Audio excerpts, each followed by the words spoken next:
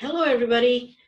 Tina, I'm back. And as I've already promised, I was going to do the recitation of Mihai Eminescu's poems in English. So now we go to gabrielditu.com, the website that I chose, and we're going to go to Solitude. Okay, this is the first one. All right. So I'm going to go with Solitude. And for those who know Romanian, you can follow along in Romanian language. You can see it right here. Okay, so let's start. Solitude. With the curtains drawn together at my table of rough wood and a firelight flickering softly, do I fall to thoughtful mood. Flocks and flocks of sweet illusions, memories the mind recalls, and they softly creep like crickets through time's gray and crumbled walls.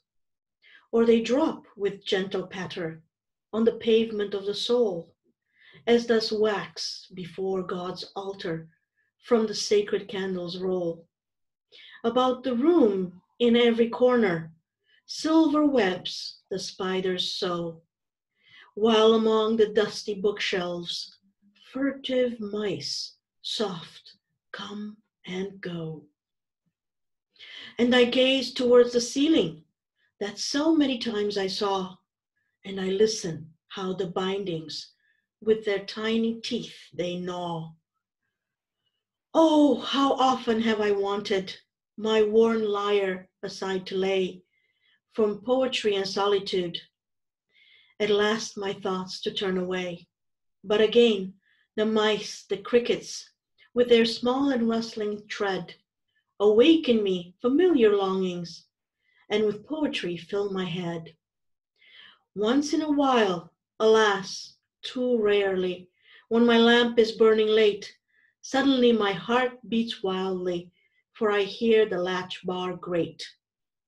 It is she, my dusky chamber, in a moment seems to glow, as if in an icon's holy luster did o'er life's threshold flow. And I know not how the moments have the heart away to sneak, while we whisper low our loving hand in hand and cheek to cheek.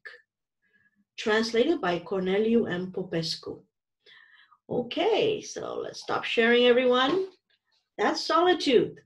So we're going to see you again with the next one. Thank you for watching. Bye.